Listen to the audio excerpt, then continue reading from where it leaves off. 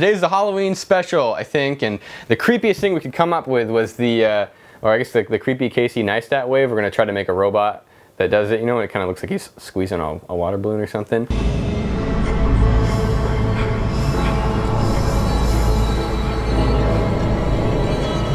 I don't have a plan though, so let's make one.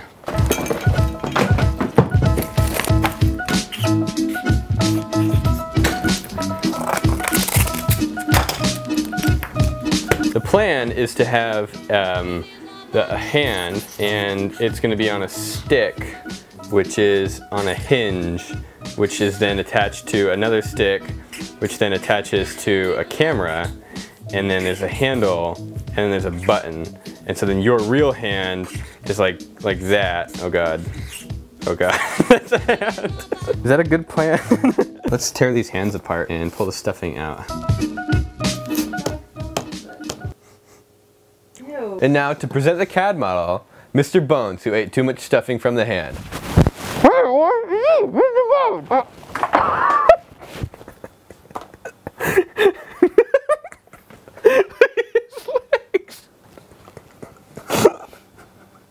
We're gonna make a hand out of this thin plastic. And the idea is to use the thin plastic as a hinge and then glue some bigger blocks that have kind of cutouts and then put a string through them. So let's cut that on the laser, which means that it is laser time! All right, execute.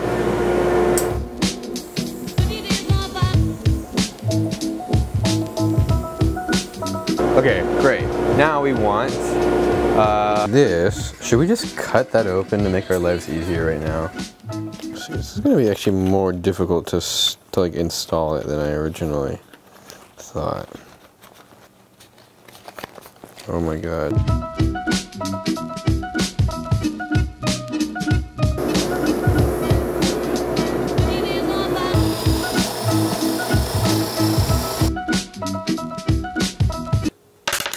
The laser drilling actually worked really well. You know what? I don't want to wear these. The only problem is that I think it may have worked too well, so let's drill them out.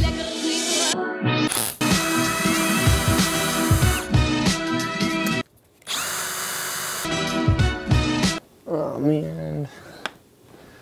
I don't want to turn the laser back on. Next day, I got a haircut. Let's see, got any more non-relevant information for you? We've got the little wood pieces glued. We've got some fishing line run through them, so when you pull the fishing line it curves the fingers. We have our creepy hand that I've cut the knuckle pits out of.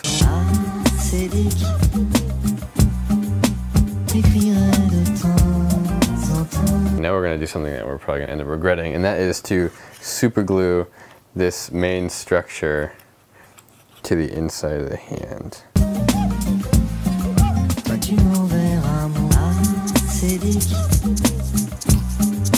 Hey, that's not bad. This thing would work great if there was no skin. Yes, what a beautiful face you have. Bad kitty. Bad cameraman. Okay, we got some CAD, and we test cut. We kind of lined it up to see like where the hand needed to be in front of the camera.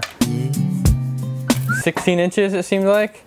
And that would put us, it would put the hand about here. That looks pretty good. Cameraman John said it looks good. I don't know how much I trust him though. This is just a test cut out of cardboard with the trigger and just, I don't know, to get an idea of what it'll feel like. The hand will fold down, and then when you pull the trigger it'll fold up like that.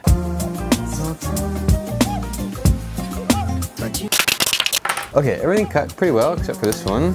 This goes like this. This goes like this. That goes like that. And then these are supposed to go like that, but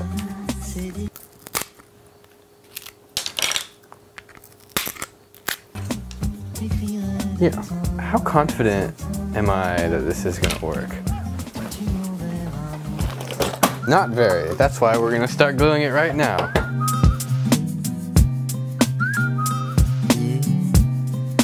The trigger's gonna go there. Oh wait. like that. Take a piece of dollar store hacksaw. No, we want a piece of dowel that we were gonna cut with the dollar store hacksaw. We don't want a piece of dollar store hacksaw. Do we wanna...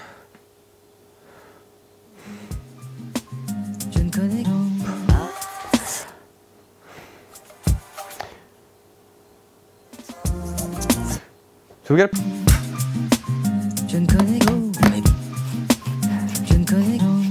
I don't know how, but we've somehow managed to drag this project out into like 4 days.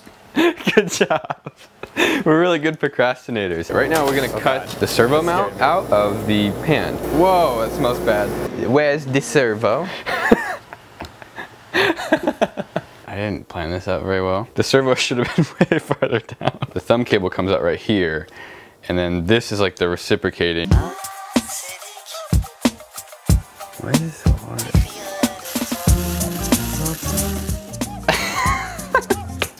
What does it look like on the backside?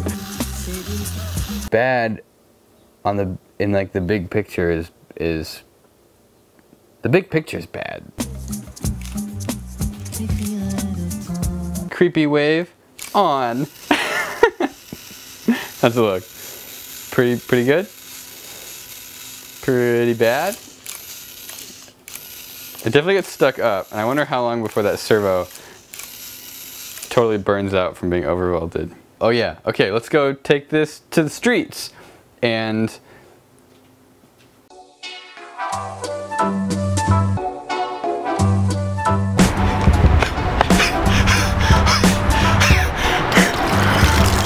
oh god, I'm so out of shape. We have a dilemma. I'm really hungry, but I don't know what to eat. Let's go pick something. First, let's get some drone shots.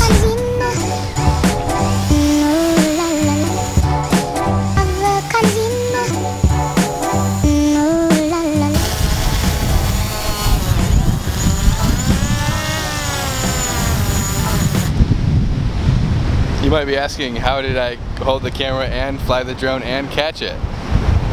When love comes in,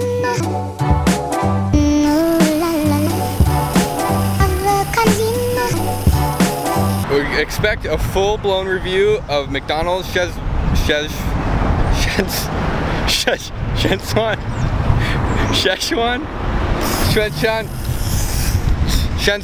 sauce. No. Do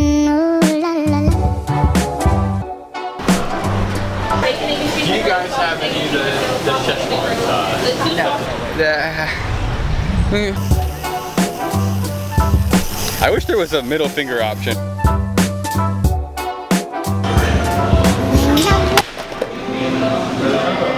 It's probably better anyways.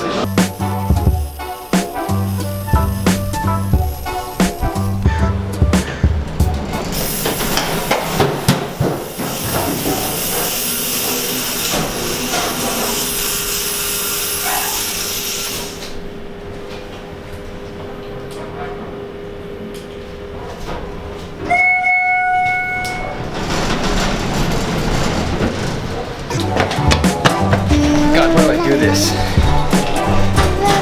Let's go home. Is that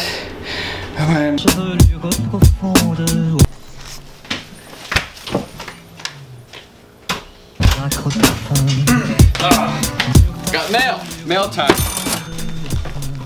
Bills. All right, now the good stuff. Cat ears. Cat toy. You know, I'm gonna be real. I've actually pretty much opened all this stuff already, but we're gonna do it on camera. We've never done mail time before. This one's from Rebecca, and she sent a cat t-shirt. Thanks, Rebecca. Stickers! Next. This one is from Katie Valentine. Yeah, this one was sent like 2 months ago. Ooh, this is a bad day to be wearing multiple t-shirts. What? I'm pretty sure she said not to use her name. Yeah, whatever. I think I might know what it is. Oh no, this is something different. Cut the sleeves if you want. And there's no name. Who sent this? The package was open and there's no return address. And that concludes the first episode of Mail Time.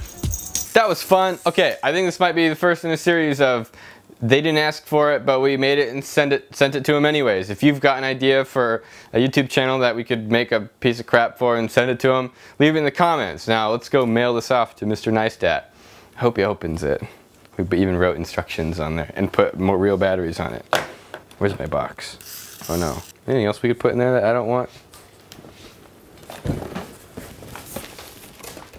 There you go. Surprise.